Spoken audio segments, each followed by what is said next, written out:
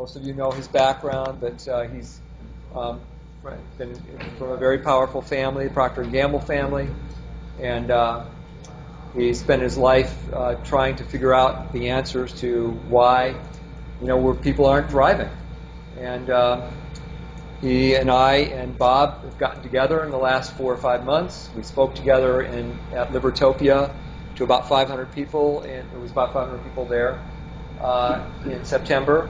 And we decided we really want to do everything we can to support Bob's mission here with Titania and these octologs and this whole movement. So that's why we're here, and Foster is graciously going to give us some time. So, Mr. Foster Gamble.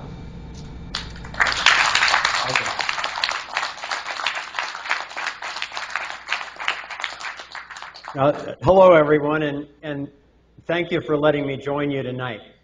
It's a little strange not being able to actually see you, but I imagine you there, and I could feel your enthusiasm. I've been listening in on some of the previous talks. I'm a big admirer of both Bob and Clyde, so it's really exciting for me to get to be a third musketeer with them tonight. So I'm just going to spend a few minutes kind of bringing you up to date on what's going on in the Thrive world and how I see it connecting really importantly with Titania and the whole themes of your exploration tonight, and those of you who choose to participate in the further work of the workshop on the weekend. But just as a little reality check, raise your hand if you're familiar with Thrive, if you've seen the movie, and if you're familiar with Thrive movement. And if somebody could tell me what percentage of the hands are up, that'll help me. Can you hear me? Yes. I would say about 65-70% of the room. Okay, great. At least. Okay. All right. Well, let me give you a little update on the status of Thrive. The movie came out a little over 2 years ago, and I'm happy to report that it's been seen by over 22 million people around the world, and is still being seen by over 1 million people a month in 27 languages, and that's really with essentially no marketing except my wife Kimberly and I do a lot of interviews. And so it's been very heartwarming to see how much people have trusted the message and passed it on to their friends, because it's a very challenging message about what's really going on in the world that's in the way of our thriving. So we don't shy away from exposing the global agenda for domination, and as it shows up in money and in the military and in education and in agriculture and energy and media and literally every major sector of human endeavor. And we follow the money upstream to show how that works, how the control is almost always in the hands of the same few people, and then we go into what their agenda is, what they're doing and why. But then the bulk of the movie, both at the beginning and then especially at the end, is about what we can do about it. And that's what interested me in Bob, because I was traveling on an airplane. I'm sent a lot of things, so it takes me a long time often to get a chance to read through screenplays and novels and poems and concertos and all sorts of things. And so I took Flourish on the airplane with me, and I started reading as we took off, and I didn't put it down until we landed. And then I wrote to Bob saying I was so thrilled that I really felt like I had found a serious ally out there in the world, because he has an understanding of what I think is the most important conversation on the planet today. And those of you who have seen Thrive, you know that I've done a lot of research for my entire life into all the major sectors. So for me to say that something is the most important conversation is not said lightly at all. And I'll spend a little time telling you why I think it's the most important conversation. And then when we get into the question and answer period, I look forward to participating with you and with the other two and interacting about what your questions and comments about this area are. So in looking into all the major areas, the critical issues in all the major areas, and writing articles about them for our website, it was a pretty depressing task and because it's just one problem after another after another. And finally, I had a breakthrough as I was writing these articles, and all of a sudden I started getting really exhilarated because I realized that all of the problems that I was identifying, whether it was the banking scam or GMOs or chemtrails or fluoride or media consolidation or false flag events to start fake wars and so forth, they all kept leading back to a very few people. It wasn't that humanity was hopeless. It was that we had been duped for centuries, actually, into giving power away to the very structure of authority that we've been indoctrinated into, and then to the very psychopaths and sociopaths that both Bob and Clyde had referred to.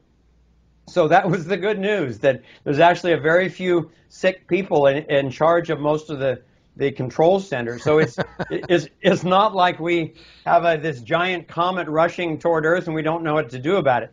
We do know what to do about this. We need to expose the truth, and then, as Bob was mentioning, and Clyde actually, to build the alternative system so that when the old system comes down, and it is, as it's getting exposed, it's crumbling under its own corruption. And as that comes down, we can't just get sucked into the next police state, the next regime. We actually need to we need to have sufficiently in place the alternative media, the alternative currencies, the alternative banking systems, the alternative healthcare systems, agricultural systems. There are viable, healthy alternatives in every single area. And this is the crux of the matter. And I'm going to shift to showing you some pictures now as I talk about this that might make it a little easier to understand.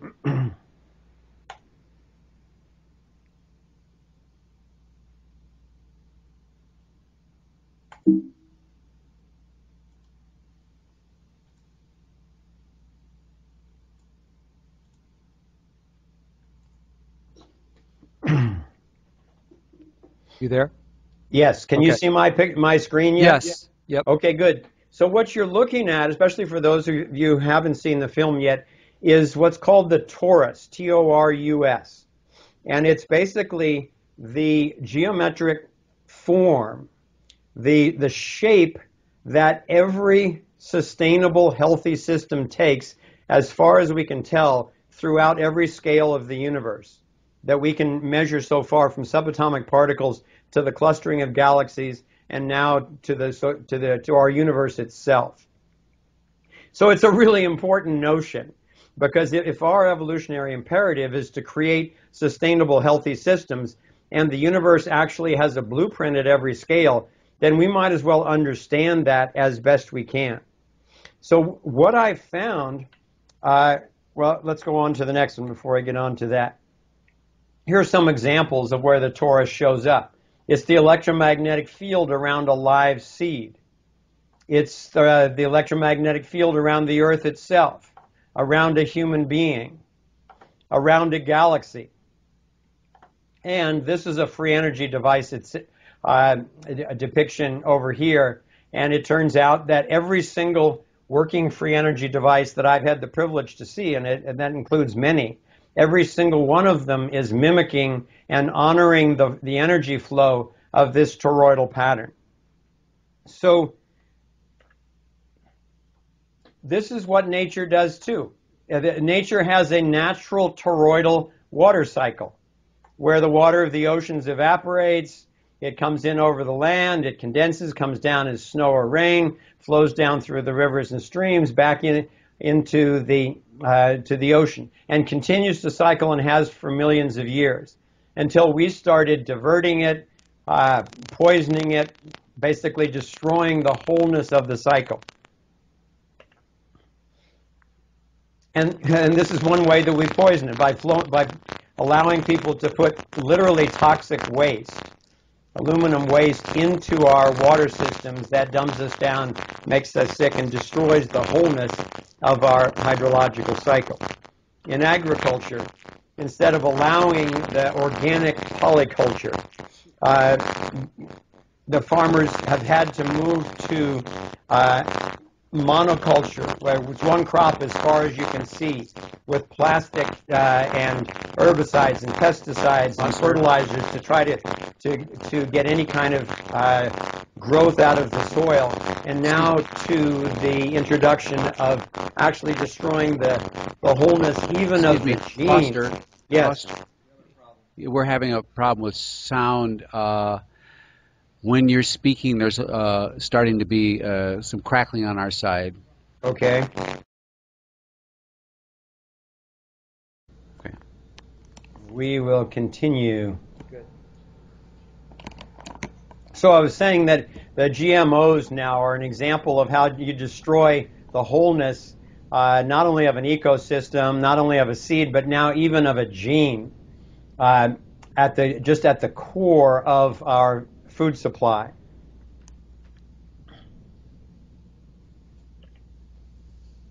Another example is the banking system. Rather than having free exchange, a voluntary economy, and a true economy has to be voluntary. A true economy can't be centralized, otherwise the whole thing is going to be coercive.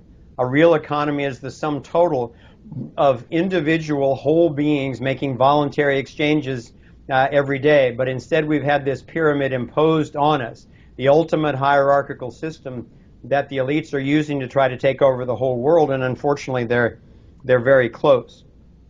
On the other hand, fortunately, we're waking up to that's not how nature works, and that's not how we want to live. And here's another free energy device showing the toroidal nature of the system. And then particularly talking to you in Fairfield, I'm a lifelong meditator myself, a deeply spiritual being, and those of you who participated in those kinds of activities, you know your own energy field, and you can feel the toroidal flow that it is. And I could go into showing that the key to success in every single sector of human endeavor is honoring the wholeness of every single sovereign being. And it turns out that the solution to every single one of the critical issues that we've identified in Thrive is a recognition that some people are destroying the wholeness of a natural system, whether it's agriculture, economy, media, whatever. And the solution is always allowing and nurturing the restoration of the wholeness of that natural system. And that has to start with the individual. We've been conned over centuries into turning over the sovereignty of the individual to, first of all, the pharaohs, and then you got the kings, and then you've got the dictators, and then you've got the corporations, and you've got the so-called democracy, the mob rule, where you're supposed to turn it over to the majority for the, quote, good of the group. But the good of the group, if it violates the fairness of the individual, will, as Bob pointed out, it will never succeed. It's a system based on violence that can only spawn violence, not peace and prosperity in the long run. So that's one of the things that's excited me so much about the integrity of the Titania project, because it is based on the sovereignty of the individual. One of my chief mentors, a man from Canada, Stefan Molyneux, probably the most advanced philosopher I've ever come across, said it simply this way, and it shocked me when I read it with its simplicity. He said, the greatest fight in the history of the world and the world of ideas is the fight to establish a universal morality. Bob earlier was talking about this kind of subjective ethics that we've been trained into. Well, no, it turns out that actually the one thing that we at Thrive have found that every single individual we have ever talked to anywhere in the world agrees to is that they don't want to be violated against their will. So if you can imagine trying to come up with anything that every single human being agrees to, maybe we're onto something here with this notion that the sovereignty of the individual can actually be the core, what we call navigating insight for humanity to live on a thriving and healthy planet. It's based on what's called the non-aggression principle, and it's said simply this way: in a thriving society, no one is allowed to violate anyone else except in true self-defense. So unfortunately, I have met a shocking number of people who do think that they should be able to coerce other people because they're smarter or more enlightened or richer or whiter or more powerful or whatever it is, whatever excuse they've got.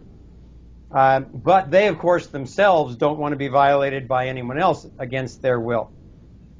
So at Thrive, our film has inspired self-creating solutions groups all over the world, which was a dream come true for us. And these solutions groups are taking on over 200 issues. I'll go on. Hey, Foster, one second. Yes. Did you turn off your picture? All we can see now is a still picture of you. We're not seeing your actual image. Okay. It's no, I switched. didn't. Let's connect one more time. Okay. So I was starting to say that as Kimberly and I traveled around the world visiting many, many cities, what we found is that Thrive-inspired solutions groups were spontaneously springing up. And they're taking on over 200 issues. And the issues are in all different sectors. This image is a picture of the geometry that we use for our organizational structure. This is the 12 around 1 of what Bucky Fuller called the vector equilibrium. It's kind of the mother geometry of space itself. And reduced to 2 dimensions, it creates this wheel. And we invite anyone in our solutions group to identify their purpose in life, the particular sector that they're most interested in and skilled at, and then to choose their particular issue of choice, and then use our Solutions Hub to connect with other people who are working on that issue or in that sector all around the world. And there are already over 900 groups in 96 countries who are doing this all independently, yet connected through our Solutions Hub. And the only agreements that they have to be a part of this group is one that they, if they're going to use the sector title, they use the same sector titles as everyone else, because that allows us to coordinate activities worldwide.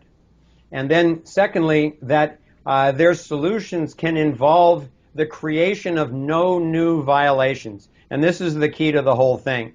These are all solutions initiatives based on the principles of integrity and non-violation rather than the coercion of politics.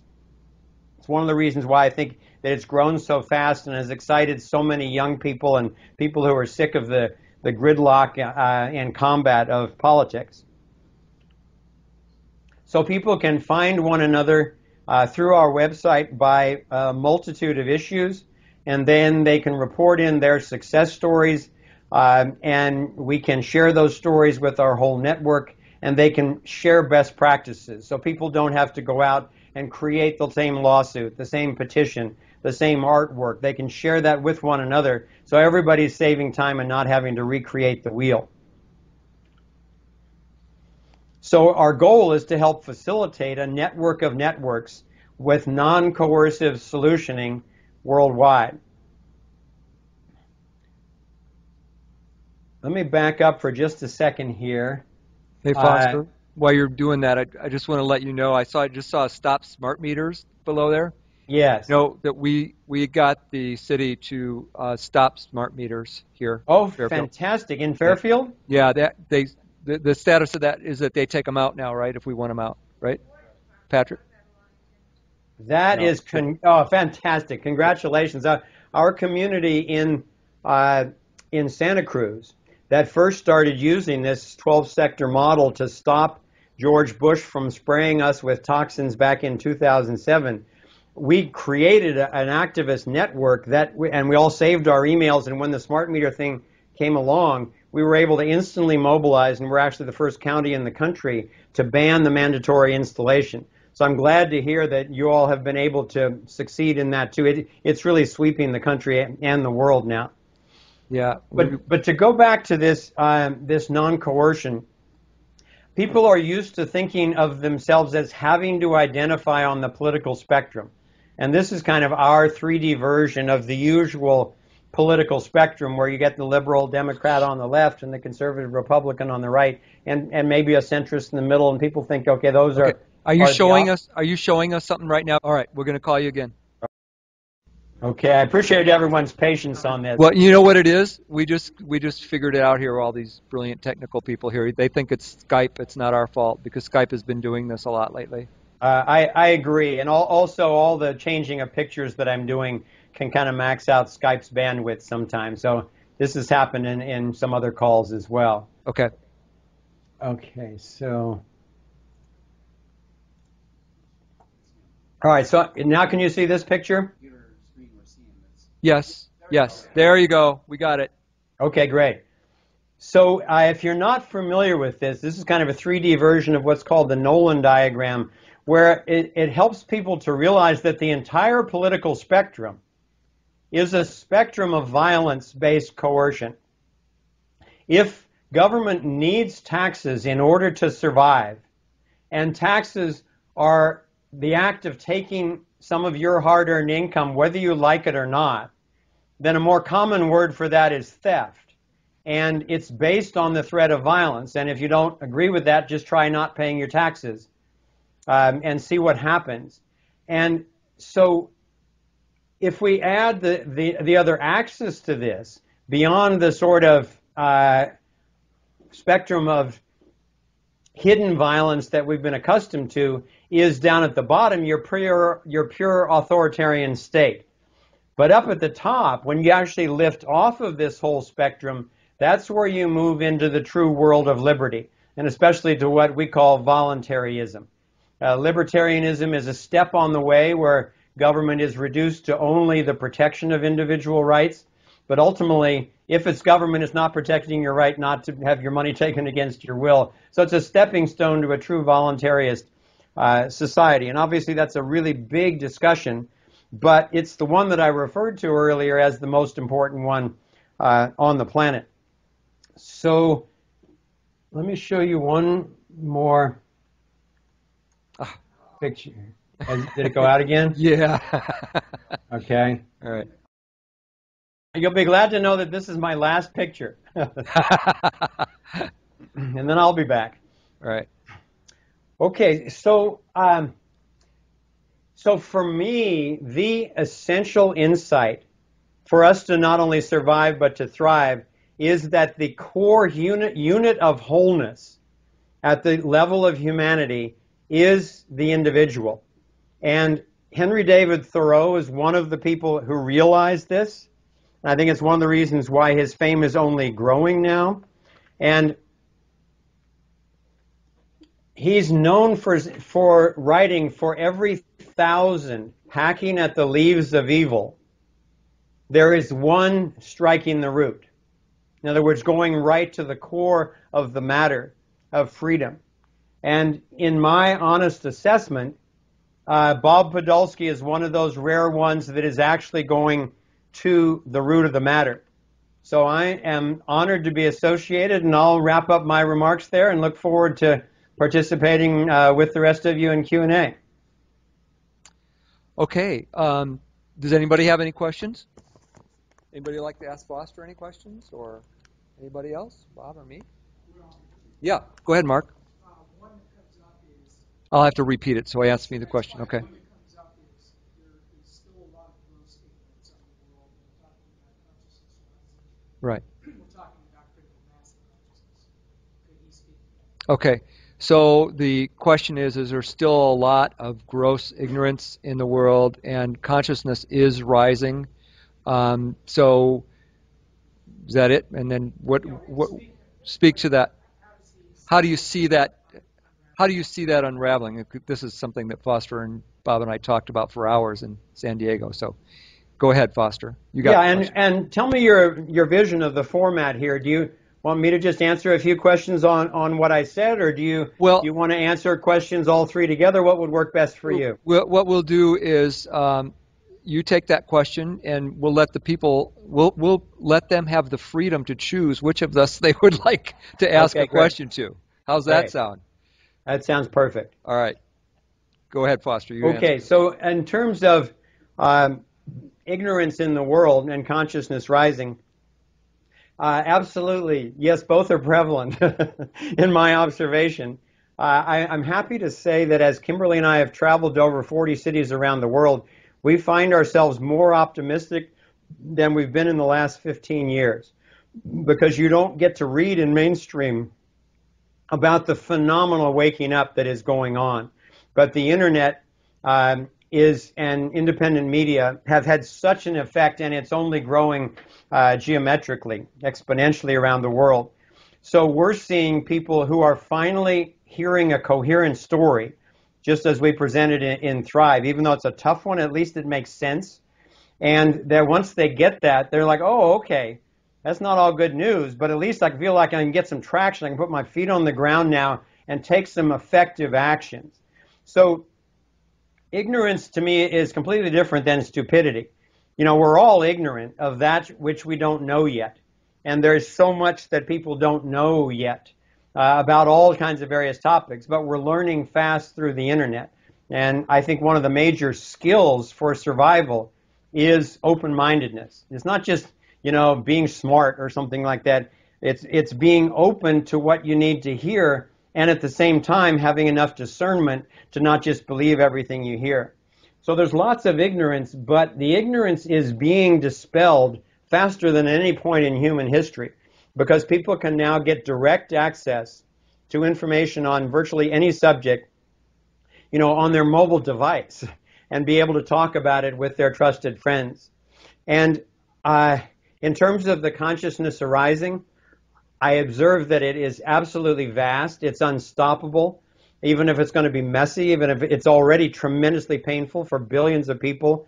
But I see, especially within the last year, I see a turning point, the tipping point. I think Clyde was referring to Malcolm Gladwell before. I experienced that we've crossed the tipping point of exposure of the hidden covert agenda for domination and the blossoming of unstoppable independent consciousness. And by that I mean people who are thinking for themselves and therefore beginning to realize that we live in an alive, interconnected universe of infinite energy and love and consciousness, and that's the nature of our true being.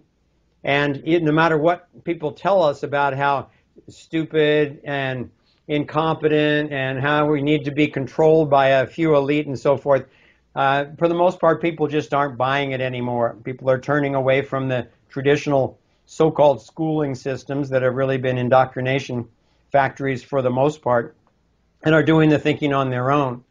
And then I think that the consciousness that is emerging in all of us is the evolutionary force that is absolutely throughout the cosmos, as far as my scientific studies have revealed, and that there is an arrow of time that always moves. You know, it has hiccups in it, but it always moves ultimately toward increased complexity, intelligence, you know, consciousness, and love. And I also want to just take this moment. I'm thrilled to be able to acknowledge Fairfield for being absolutely one of the major hubs on the planet of that. I ran a company in Silicon Valley for 8 years called Mind Center, and it was a brainwave biofeedback training center where people came and used the state-of-the-art technology of brainwave biofeedback that we had developed to basically enhance their meditation.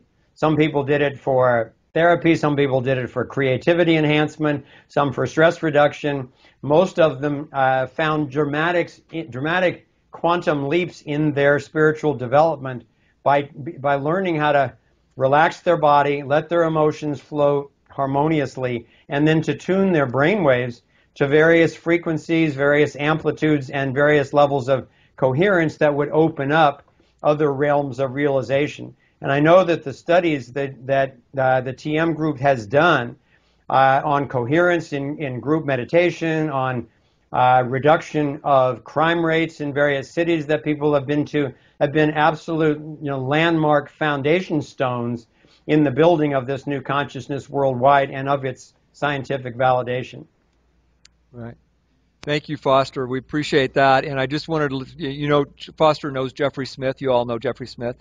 I'm on the board of directors of Institute for Responsible Technologies with Jeffrey. Good. We were on a board meeting a few days ago.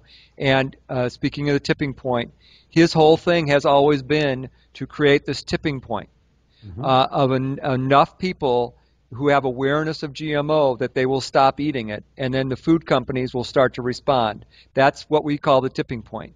Jeffrey, exactly, and it's already happening, particularly in the GMO area. Yeah. It's already happening all over the world. Hungary, India, Mexico, Italy, country after country is saying, hell no. Right. Well, Jeffrey was announcing that was what is it, Rice Krispies? Which Cheerios is now right. going to be non-GMO. I'm sure you've heard that. And, Well, see, I think that the reason why Cheerios is at the leading edge is because it's all those little torus forms. Sorry, that must be it. That must be it. But that's great. But anyway, he said he thinks the full tipping point on GMO is within a year away. I do too. Yeah. Yeah, so good. Any other questions? Yes, wait a minute. There was one back here. Get over here, Mark. Mark's a great friend of mine. Hi, Mark. Foster, I've done a lot of work, as Clyde has, in the last 20 years with regard to... There, now they can see. Oh, okay. With regard to common law, constitutional law, and obviously the problem has always been that constitutional law doesn't have any teeth, and it's been dormant and nascent because of that. Because the enforcement capacity has always been with the de facto governments all over the world and the central banking system. Right. So the question is, with Bob, I'm going to misuse a word and say, how can ethical people, how can those who have standards overcome those who have no standards and are amoral, who have weaponry, and how will this occur? Yeah, it's such a great question. It took me about 2 months to really open up to this conversation, and then about a year to feel like I was getting my mind kind of wrapped around it, and then 10 more years of study. And what I can say is there are certain people like Murray Rothbard and Stefan Molyneux and Larkin Rose, if you know any of those names, people who have spelled out how all of these different things can work. And an example is that you're still going to need security systems that you can call to protect yourself. I see that my picture's locked up. No, you're okay. Yeah. Oh, it's locked up. Yeah, it's okay. It's actually been going back and forth somewhat, although it's been locked up for quite a while. I'll just continue with the audio anyway. That's fine. And so imagine there's a society that doesn't have any centralized monopoly on money or on force, but there are independent justice organizations, call them dispute resolution organizations, that would work kind of like the mediation or arbitration right now. But they're competing organizations that have to establish a consistent track record of non-violation and of fair decision-making in order to get clients to stay in business and in order to keep their insurance in order to stay in business. So then you've got a combination of dispute resolution organizations independently competing for an ethical reputation. You've got private insurance companies that have to compete for an ethical reputation as opposed to these health insurance organizations and AIG and so forth that are all government subsidized and therefore taking over. And then you've got the private security organizations too. And everybody says, oh, that's like Blackwater? You mean they're going to have civil wars amongst these mercenary armies? No, Blackwater gets away with all their violation because they're protected by the coercive state. So all the security organizations, it'd be like a private police force at a corporation or at a shopping center or at a community or something like that, where people pay a subscription so that you can call them and they'll come by and check on your house periodically and that type of thing. But they too have to compete for an ethical reputation of using their force only in the protection of life and in the enforcement of contracts, that type of thing, not any the coercive bullying like goes on now. So, and to sum up a huge conversation, we cannot wait until a critical mass of people on the planet are enlightened, or much less until everyone is enlightened, in order to have this behavior. Look how close we are to a global police state already. But we can translate enlightened realization, which is fundamentally, you don't get to violate me and take my stuff, and I don't get to violate you and take your stuff. It's the fundamental nature of the golden rule at every level. We can incorporate that realization, that enlightened insight, into the core of the justice system, so that people run up against the boundaries of if I try to pollute your water supply, or I try to pollute the air that you're breathing, or I try to come over and take some of your property, or I try to gather a few of my friends and wage war against the next community or something like that, all of that will be prosecuted, and those guilty will be held responsible and need to make restitution to the full extent to those who have been harmed. I wanted to ask Foster one more question. Foster, it seemed we were talking about the Octolog workshops, and then you're talking about all your groups that you have in your 12 areas all over the world, and it sounds like you've already implemented the non-coercive principle, unanimity, and a lot of the things that, almost all the principles that we talk about in the Titanian Octologs. What about just making available to all of those people the Titanian workshop? We'd be done. Yeah, it'd be over. Yeah, let me address that a little bit, because I'm much more familiar with the principles of liberty, particularly as expressed in Bob's Bill of Ethics and his Code of Honor, and especially very specifically in his principles of the ethical contract. I have not personally participated in an octolog. I've been involved a lot in small group activity, and I think that the principles of the octolog are like a Platonic ideal of how a small group would work. I think that, and I think it can be very powerful, held as an ideal like that, to where you keep the group small enough to be effective, you balance the genders as much as possible, you have no non-coercive decision-making as much as possible, and I think that that's really helpful, as long as it doesn't become a bottleneck, where people need to master the octolog and only have 8 people in the group and only have 4 women and 4 men and so forth in order to function. If we had tried to do that to our 937 groups around the world, I don't know how many groups we would have. But what we do is we offer a toolkit where we suggest to people effective principles for small group decision making and conflict resolution and strategizing for effectiveness in solutions tactics and that type of thing.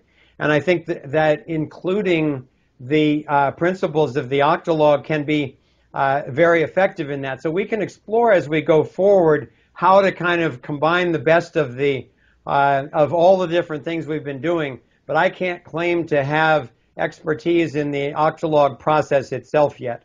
Right. So I think that's exactly right. We wouldn't want the octolog training to stop anything that anybody is doing that's ethical and creative and doing good. I'm just saying that if you, not only with your group but other groups that are out there, if we can offer this training to people that already have existing groups like yours, then that could make this thing happen a lot quicker. But I think right now what we need to do is focus on getting more than one octolog. And we have one octolog that's been created after Libertopia in Phoenix, and we have Kevin Innes here. Do you want to stay on, Foster? I think what we'll do is we'll shift now to we'd love you to stay on Sure. if you can. But I think we'll shift to talking about the specifics of this weekend's group. We have to do this now. I'll take your question afterwards, though. Okay. Okay. Kevin, would you come up? I've been involved with workshops for many years about personal empowerment, working with others, but finally I found, through the ideas Bob was talking about, a type of system that really made sense. Wow, ethics in the group. I mean, I've worked with folks and I've done workshops on consensus meeting skills for people, but to have a group of people working together with ethics as a foundation makes all the difference. And he goes into great depth about how it is that having that ethical foundation just makes for a much more powerful synergy amongst the people in the group. And backs this up with his research that he's done for many years, and the people. Are you confident that you know how to create unanimity in a group sense now that you've taken the training? Well, the foundations, the structure, the foundation about the group. Yes, the group. Some of the techniques for building that consensus need to be fleshed out, but that's the actual core structure of why it is that it works. Really hit home for me, and it was a great group of people we worked with. They were mostly in the Phoenix area, and I'm looking forward. Do you have some plans for creating octologs in North Carolina? You were telling me. Yes, I'm the outreach director for the Libertarian Party of North Carolina, and we're working regionally to set up working groups, and the octolog system is going to be very good for that. And I'll be at New Hampshire at the Liberty Forum next month talking about that as well. And there's a big interest in the Free State Project finding groups of people that will not only come together, but they'll find good reasons to stay together and continue to work and enjoy the process of doing good things in the world. I mean, it makes, so I had a good time at the workshop, and I'm looking forward to doing it again, actually.